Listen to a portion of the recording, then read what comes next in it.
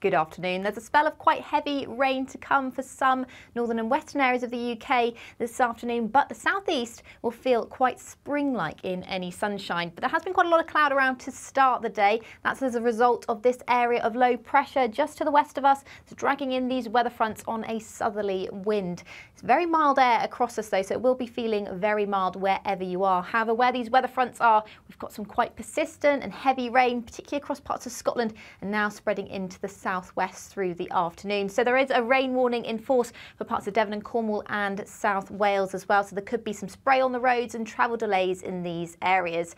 Further south and east though, it should stay dry through much of the day, and with those sunny spells starting to develop, that's where it's going to feel quite spring-like. Highs of possibly close to 17 degrees. We'll see 16 degrees quite widely for eastern areas of England, as well as parts of North Devon. We could see 16 degrees despite that rain and cloud.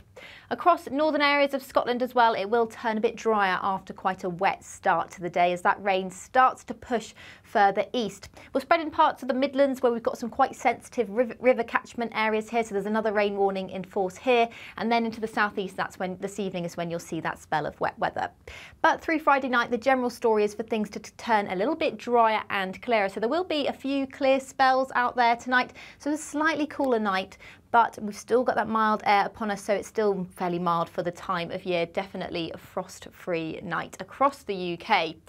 And we've got a ridge of high pressure building in for Friday, so once that rain does clear the southeast tomorrow morning, it should be a much drier and brighter day for most areas. Won't be entirely dry. There will be some cloud thick enough to bring the odd isolated showers across coastal areas and the high ground as well, particularly across the north in the morning. But there'll definitely be some sunshine to be had, and we've still got that mild air, so we're still feeling fairly pleasant in the sunshine. Highs of 14 or 15 degrees quite widely, particularly in the south. There's another batch of rain to come into the weekend. That's because we've got further weather fronts pushing in from the Atlantic. So quite a cloudy day to come on Saturday, and a spell of particularly heavy rain through Saturday afternoon and Saturday evening that will push clear out through Sunday. But you can find more details on your weekend forecast with Alex Burkill a little later on today on YouTube. See you later on.